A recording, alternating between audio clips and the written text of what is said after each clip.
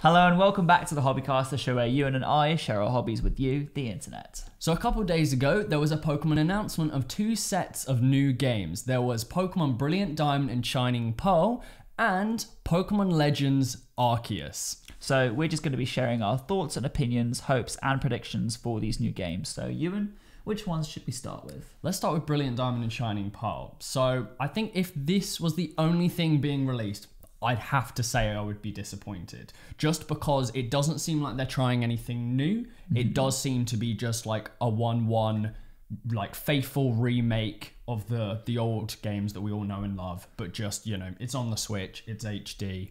But I am looking forward to it, I would say, just because, you know, I just want to be able to play those games on the Switch. I'm kind of on the fence about it because while I know everyone was kind of hoping for this huge, big, you know, new, expansive, kind of Sword and Shield-esque version of the Diamond and Pearl games, I'm kind of pleased with what we have got because it allows, even though the titles aren't being developed by Game Freak, it allows Game Freak time to develop this new game they're working on, which we're going to talk about a little bit later. But I think in terms of Brilliant Diamond and Shining Pearl, I am pleased in the aspect that we get to play these games like as they were back in the day, but in a new like HD remaster kind of thing. So I think it's going to be all right. You wanted Pokemon Let's Go Sinnoh though, didn't you? Would you say that's what you still want? Well, I think I would have been happy with Let's Go Sinnoh, but what I really wanted was like kind of like a faithful Diamond and Pearl remake in the style of Let's Go, like the actual visual art style and everything, but with the normal Pokemon mechanics, not the Let's Go, you know, throwing mechanics. See, I don't know whether I do like, I think the art style is interesting. It reminds me very much, I think everyone's saying this, of Link's Awakening, that sort of like clay toy style. Yeah, like, I was thinking it did look very like plastic-esque. Yeah, I think, but that's what kind of what Link's Awakening went for. I think they're trying to sort of like kind of go with that. But I think the one thing that I really like is that it's just like they're making a top-down Pokemon game again. Like we haven't had that for so long. I feel like it's so nostalgic to be able to play like that original game, but like a bit of like modern freshness to it. What I'm really hoping for is just some of the platinum content. Like it doesn't have to happen in the main story. But one thing I was thinking was because Sword and Shield used DLC and that worked quite well, everyone seemed to enjoy the DLC. You know, obviously it sold really, really well. So Game Freak are probably going to use DLC in the future. What would be really, really cool was if we could get platinum episode. Yeah. Literally, like after the post game, maybe we could get a DLC pass that allows us to go to the Distortion World, find and catch Giratina, maybe even go to the Flower Garden to catch Shaman, the Darkrai, all that kind of stuff. That would be really cool. I think one thing that's interesting that I don't think a lot of people thought would happen is that they've just like ditched Sword and Shield.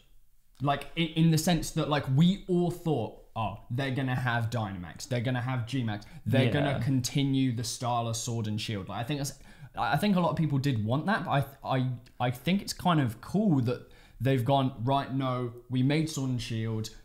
We did some DLC. It some things worked, some things didn't. But you know, it's done. We're gonna try something new, which I think they've done. So I did not expect that at all. I think it would have been cool to have Diamond and Pearl recreated in the style of Sword and Shield, because I thought like quite a lot of the Sword and Shield like cities and routes, they all look really, really good. I love the environments of all those locations. I don't like the wild area so much, and I know a lot of people wanted like a Sinnoh with like a wild area for like Mount Coronet or the Great Marsh or something. And I think that would have been a cool concept, but I think it would have been difficult to pull it off. So I'm glad that they've kind of done this whole back to basics approach, and I think it's going to work for what it is. It's going to be good to play those games again. I'm glad that they're looking forward to do something different rather than spending lots of time recreating an already existing game, because it gives them more time to look forward to the future for like more Pokemon games. I think one of my favorite things about the original Diamond and Pearl was because it was the first game that had like so many legendaries. Like think about how many obviously we got the box art ones, Dialga and Palkia, but we've got like Shaman, Heatran, Darkrai, Cresselia, what else we got? Manaphy.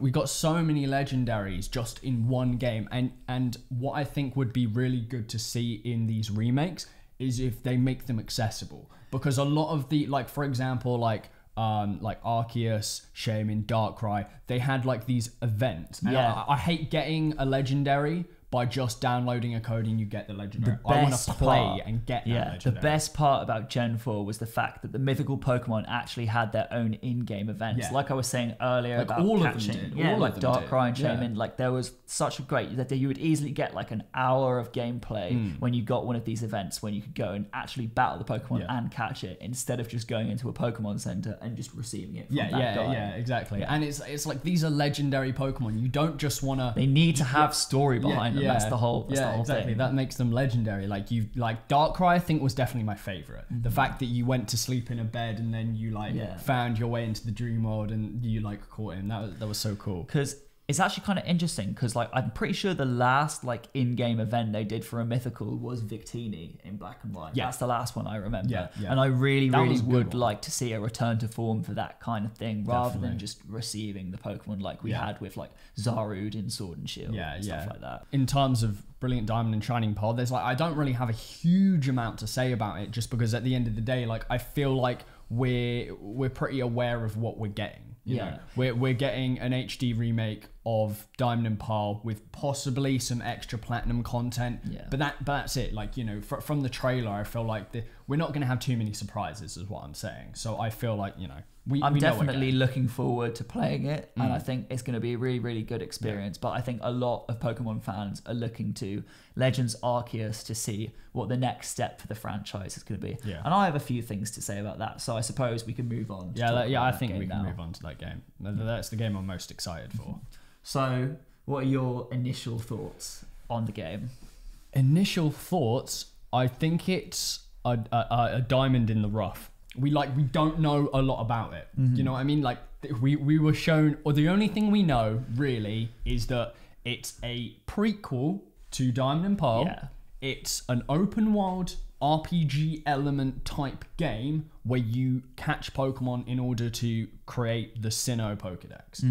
But I think it has a huge amount of potential. What they're doing is they're trying really, really hard to give Pokemon fans what they want, because Pokemon fans have been so vocal about the fact that they want to see this franchise turned into an open world game where you can go and explore a variety of different areas, catch Pokemon, you know, in the environments themselves. It's so cool to see an open world, but a lot of the environments all look pretty much the same. They're quite bland. It's a lot of grasslands. The environmental variation of baiting Sword and Shield was really bad.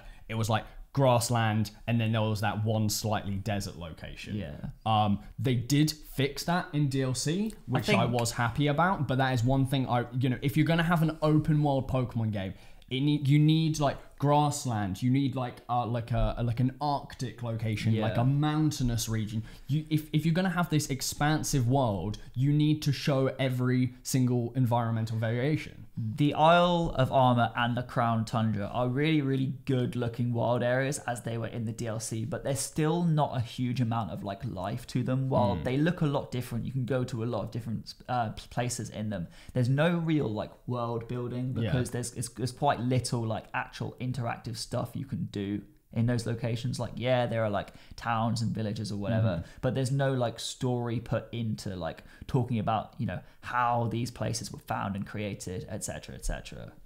What I kind of like about the 3 different games, Snap, remakes, premakes, is that each of them has such a distinct art style. Like They're very different. Snap is beautiful. Like and then like Diamond and Pearl is the remakes are interesting, you know, retro feel, 3D, 2D. It kind of like you know what I'd love if they made, I don't know if you've seen this game, Octopath Traveler. It's this beautiful 2D sprite kind of game, but with like 3D graphics, 3D elements.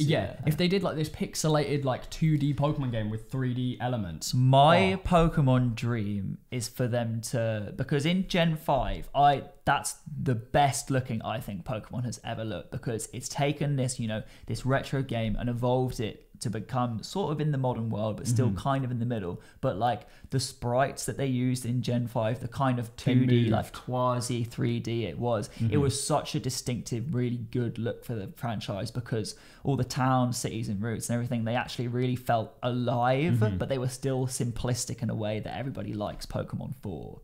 I think if they took Gen 5 graphics and then made it like slightly more Octopath Traveler with like that 3D element, it would be like the ultimate Pokemon. And obviously that's just a dream. I don't think that's ever going to happen, because Pokemon is never going to regress from this whole 3D thing that they're developing with now. But that's personally what I would like to see from the franchise. I think what's interesting about Nintendo is that it's like you don't go to Nintendo to play this ultra realistic type game. Like, it's not like they don't produce games like The Last of Us where they like motion cap people and like it's almost like you're watching like a film.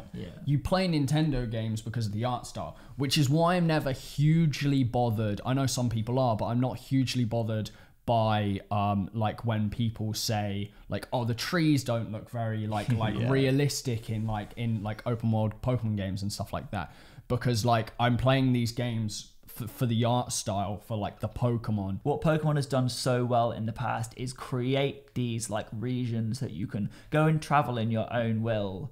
But like they actually used to look really, really good. But now that Pokemon is trying to move forward and do 3D environments, in Sword and Shield particularly, there was a huge disconnect from like the wild area and the rest of the game, I felt. And going back to Legends Arceus, I think while it's really cool to see this huge, big, expansive region, if that singular like village that they showed us is going to be the only like actual settlement in the game, that's going to be really, really disappointing, because it doesn't really feel like there's going to be much to it. Like, I know the objective of the game is to go and catch the Pokemon and make the original Sinnoh Pokedex, but if that's all you do in the game, then I don't really know if I'm going to be satisfied by that. And like I said at the start, it's a diamond in the rough. We don't know much about it. I think one thing that Game Freak struggles with, or just Pokemon in general, like it is the biggest franchise of all time. Yeah. You know, like they have a lot of pressure to just be constantly putting stuff out because the demand is there. You know, people want to be having games every single year. It's a business at the end of the day. It works like a business. But one thing that I'm happy about is that they've finally gone, right, okay, you know, we're making multiple games a year. We might as well get a new another company in on it. You know, you can make the remakes with our support, and we're gonna focus on what's supposed to be the main game that comes out next. I'm really glad that they're doing. And another thing that I'm glad about is that we didn't get Generation 9. Because it's honestly, too soon for Generation 9. Sword and Shield was the stepping stone for Legends Arceus, and I think Legends Arceus is the stepping stone to make Generation 9 this peak Pokemon game. I think it's annoying that we've had to have these stepping stones because everyone wants like the next big thing now. But I agree with you, and like it's necessary for these games to be like kind of incremental upgrades, so we can finally get that, you know, amazing Pokemon game that everybody really wants.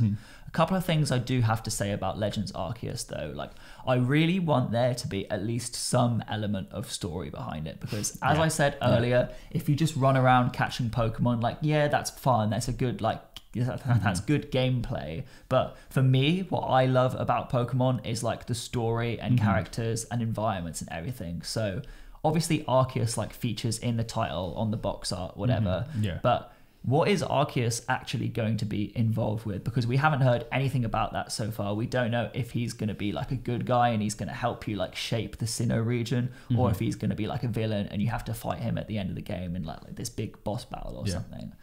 And I really want the game to kind of like take these different directions. Like maybe we can go into this huge deep cave and find Heatran, or we can go to the 3 different lakes to catch the lake Pokemon. I want like there to be enough stuff to do in the game so that it's going to be like fun to play for like the amount of hours that an actual full game needs. I think there's 2 things that I'd really love. First of all, I'd really love for there to be a lot of Easter eggs, like where like you go to like you said, you go to the lakes and you're like, oh, this is what the lakes look. Because the whole point, right? Because from the trailer, apart from Mount Coronet, which is like the main kind of like focal point, in Breath of the Wild, where you walk out, and it forces you to look at everything. One thing I thought was funny was the way they showed the actual the environment was so akin to how Breath of the Wild was shown when it came out. In the first shot, the character is walking out and you see it zoom out and you see the whole over the mountains and everything, the expanse of terrain. One thing I will say is the render distance is actually really good. But I want it to stay consistent throughout the game, because I was saying this to you the other day, how a lot of the environments are kind of inconsistent, because some parts of the game, the grass looks really good. Whereas other parts, especially in this part where it shows a lake, which looks a lot like, to me, it looks exactly like the Isle of Armor, but the grass is so terrible. So bad. I will agree on that. But there's a couple of things I hope for, is that from the trailer, I did not get, apart from Mount Coronet, that this is Sinnoh. There was no oh, that's where you go to do that, or that's where you go to do that. Literally looks like they took the Breath of the Wild map and were let's put Pokemon in it. It's funny because they've actually got the same. There's a bridge where there's torches, and the torches are literally the same from Breath of the Wild, identical. But another thing, it's an open world RPG, and they're really hammering in that it's this. Obviously, Pokemon's always been a role-playing game, but they're really hammering it in that it's there's loads of new RPG elements, you can see crouching, rolling, which was interesting. I really like the sneak elements. I think if they do it right, it'll be really cool to see the ways you can have to creep up to certain Pokemon, otherwise you'll scare them away. As long as the gameplay is intuitive enough and feels good when you're playing it, then I don't see why it can't be a good game to play. It's something different, and maybe it's not the direction I want to see Pokemon take at the moment, because I kind of like the classic Pokemon games, but I understand that everybody wants to see these huge big 3D environments. So as long as they do it right, then there's no reason why it can't be good. What I really want is when you're playing the main thing about open world games, Breath of the Wild, The Witcher, Skyrim, it's side quests. What they need is, for example, let's say you're walking over to a bridge and there's an NPC, and there's this NPC that's